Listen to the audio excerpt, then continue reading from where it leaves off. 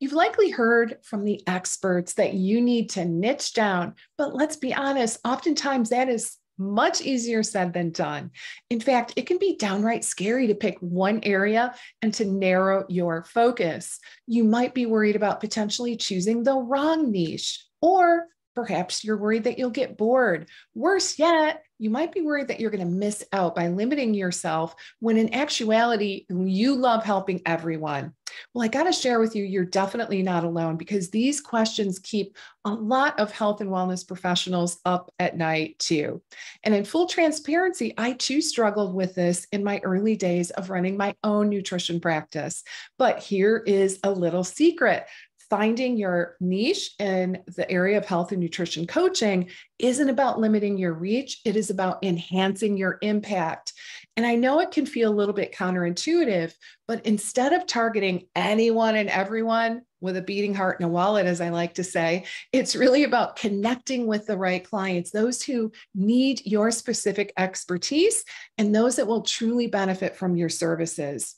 So, are you ready to dive into the world of niches and discover how it can transform your nutrition coaching practice? Well, let's go ahead and get started.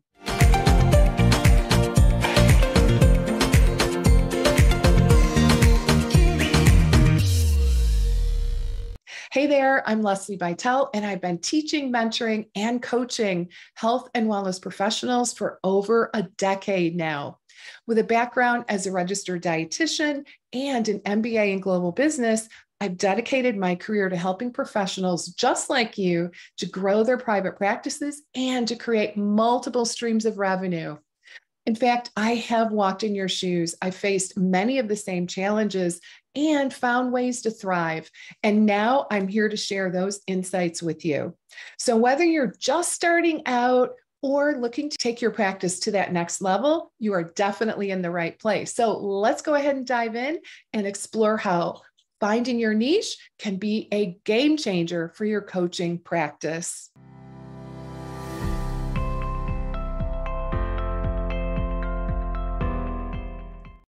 All right, so let's start at the beginning. What exactly is nutrition and health coaching?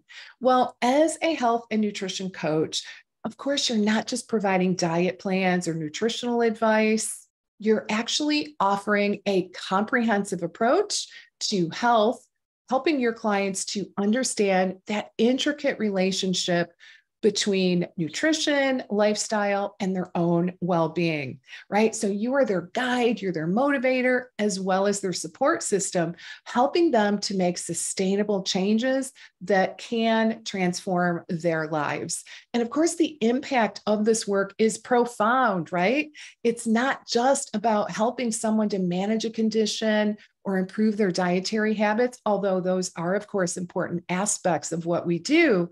It's also about empowering your clients to take control of their own health, to make informed decisions that enhance their own quality of life.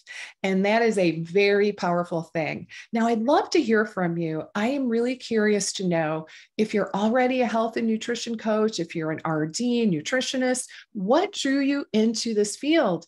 And if you're just starting out, what are you most excited about? Leave me a comment below and let me know what where you are in your journey. Now, you may be wondering, why is finding a niche so incredibly important? Well, think of it this way. If you're trying to attract everyone, the reality is you'll end up connecting with no one. And the reason is your message will become very diluted and generic, and it just won't land powerfully if it lacks that specificity of a strong niche. So by focusing on a specific niche, you can in fact tailor your messages, your services, and your approach to resonate with that specific group of people that you want to serve. And this not only makes your marketing more effective, but it also allows you to provide more personalized and impactful coaching. And here's a fact that underscores the power of niching down. According to an article on entrepreneur.com, businesses that specialize in a niche market are 228% more likely to be successful than those that offer generalized services. And that, my friend, is the power of a targeted niche. But remember, finding your niche isn't about excluding people. It's about focusing your energy where you can make the biggest impact. It's about becoming that go-to expert for a specific group of people who need your unique skill sets as well as your expertise. So have you thought about your niche? What group of people do you feel most passionate about helping? Now, let's talk about the idea of having multiple niches or multiple ideal clients. Believe it or not, it might sound a little bit counterintuitive, but sometimes having more than one niche can ultimately diversify and actually strengthen your coaching business. But here's the key. Do not try to tackle multiple niches all at one time, especially if you're just starting out. You see, when you're building your private practice, it's essential to start with a single niche because this allows you to focus your efforts, hone your expertise, and truly understand the needs and challenges of your ideal clients. So once you've established yourself in one niche, then you can consider expanding into others. And this approach allows you to grow your business really quite organically without spreading yourself too thin. And that really is the key. Now, once you've gained significant traction in your chosen niche, you can either expand your current service offerings to another target market by maybe adding a subspecialty or perhaps a secondary niche. I'd love to share a little bit about my own journey with finding a niche. You see, I have found that the more I narrow my own focus for each of my programs in my online business, honestly, the more profitable it becomes. And this isn't really about my coaching skills. It is about having a clear vision of who I am serving and what outcomes I am actually helping these people to achieve. Every one of my programs is designed with a specific person in mind, as well as a specific overarching goal. And honestly, this isn't just my own experience because experts across the board agree that niching down significantly improves your bottom line. And I've seen this principle hold true time and time again. So by narrowing down who you want to help and why, you can pinpoint your own profitable and health and nutrition niche. But let's be clear, this isn't about using clever marketing tricks. Instead, it's about being crystal clear on who you want to serve and how you want to help them. When you have that level of clarity, your prospective clients can see that you are the perfect solution to their health and wellness challenges. So I encourage you to take some time to really think about your niche. Who do you want to serve? How do you want to help them? Your answers to these questions could actually be the key to unlocking that next level of success in your coaching practice. Choosing the right niche for your coaching business might seem like a big decision, but honestly, it's one that can be made a lot easier with the right approach. So I want to share some practical tips to help guide you in the process.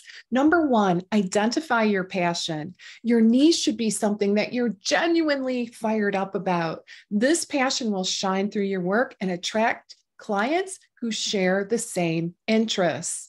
Number two, understand your ideal client. Who is it that you want to serve? What are their challenges, their goals, as well as their aspirations? And the more you understand your ideal client, the better you can tailor your services to meet their needs. Number three, evaluate the market. Is there enough demand for your niche? Are there enough potential clients who will need your services?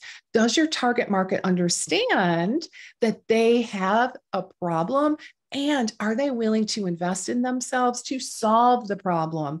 So a bit of market research really can go a long way in ensuring the viability of your niche. Number four, consider your unique skills and expertise. So what skills and expertise can you bring to your niche? Perhaps you have a background in a specific area of health and wellness, or maybe you have a personal experience in overcoming a particular challenge. And these unique aspects really can set you apart in your niche. Number five, start small and then expand. As I mentioned earlier, it's best to start with one niche and then consider expanding as your business grows. So essentially, you want to be a big fish in a small pond because your better able to position yourself as the go-to expert in your area of expertise. And this allows you to focus your efforts so you don't feel like you have to know everything under the sun. And again, it serves to help establish you as the expert in one area before branching out.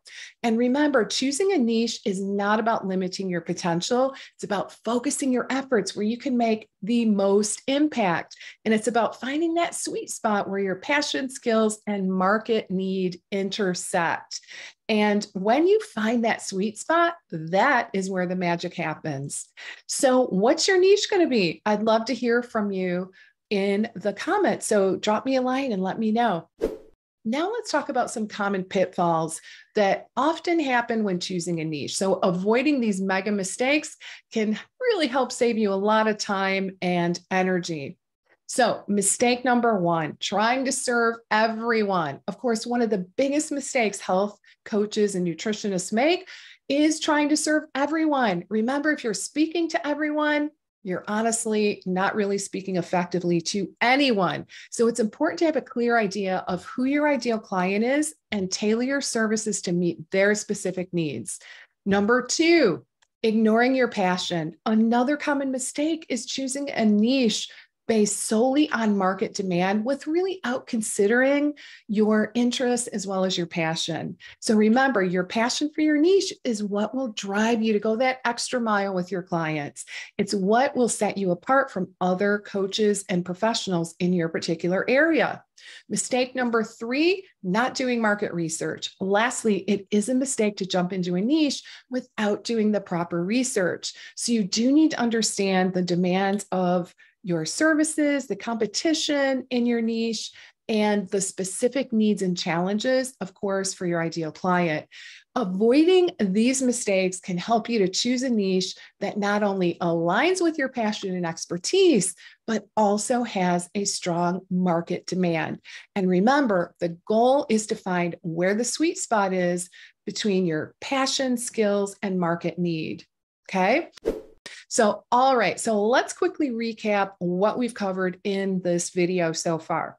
We've talked about how health and wellness nutrition coaching is all about helping clients to achieve their health and wellness goals by providing guidance, support, and expertise. We talked about the importance of finding a niche and how it can really help you to focus your efforts, attract those right fit clients, and to ultimately grow your business. We explored the concept of having multiple niches or ideal clients and how eventually it can really work in your favor to diversify and strengthen your practice. I shared my own personal experience with finding a niche and how it helped me to really grow enormously, just leaps and bounds in my online business. And we went over some practical tips on choosing the right niche, including identifying your passion, understanding your ideal client, evaluating the market, considering your unique skills, and starting small. Start small and expand.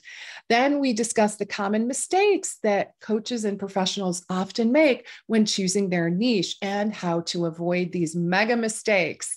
Remember, finding your niche, honestly, it's a journey. It really is about discovering your passion, your skills, and a market need intersect. And when you find that sweet spot, that is where you can truly make a difference in the lives of your clients.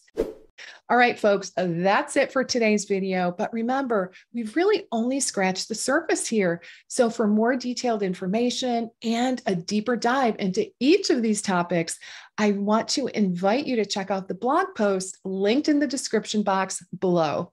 And if you found this video helpful, I'd really appreciate it if you'd share it with your fellow health and wellness professionals. Remember, we rise by lifting others, and sharing this information can make a big difference in someone else's journey. So I thank you for that level of support. Also, if possible, please leave a comment below, because I genuinely want to hear your thoughts, want to hear your questions, your experiences, and your insights add so much value to our community. Speaking of community, if you're a health and wellness professional growing your private practice, I invite you to join our private Facebook community called Multiple Streams of Income. This is a supportive space where we share resources, experiences, and insight to help each other grow. I happen to release new content every Tuesday and host a live show every Thursday on YouTube called Live with Leslie, where we discuss all things related to growing a successful health and wellness practice. So if you've enjoyed today's video, be sure to hit that subscribe button and the bell icon so you don't miss out on any of my future business building content. Thanks again for watching, and I will see you in the next video.